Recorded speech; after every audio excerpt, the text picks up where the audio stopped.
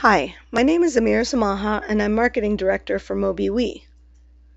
For those of you hearing about MobiWee for the first time, it's a set of free cloud services for your phone that lets you remotely back up your contacts or transfer them from one phone to another, access all the files on your phone and SD card from our website, and it even lets you send and receive text messages on your computer.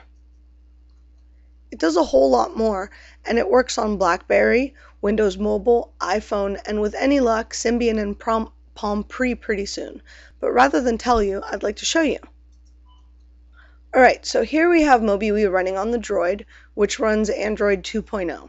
But MobiWee can run on Android 1.1, 1.5, or 1.6. What's important is to make sure that you download the MobiWee app that corresponds to the version of Android running on your phone for MobiWee to work correctly.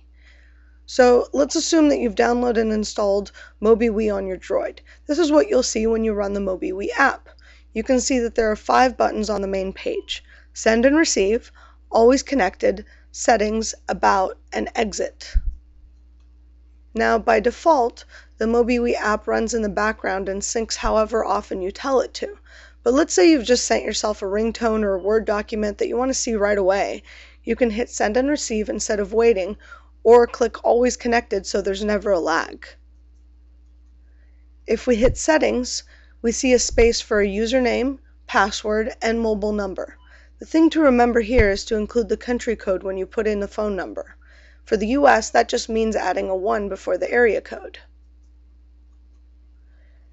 Enabling autosync just means you want it to sync every 5 minutes or other interval. Enabling SMS reporting means you'd like MobiWee to keep a log of all your received and sent SMS messages from now on.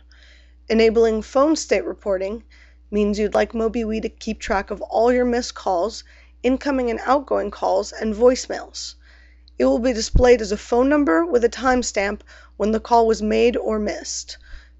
To save your settings, click on the menu button, Save Settings, and you're done. That's all there is to it. I hope you enjoyed this look into MobiWee on the Droid, and I hope you'll sign up for our free services. Just go to mobiwee.com and click on Sign Me Up.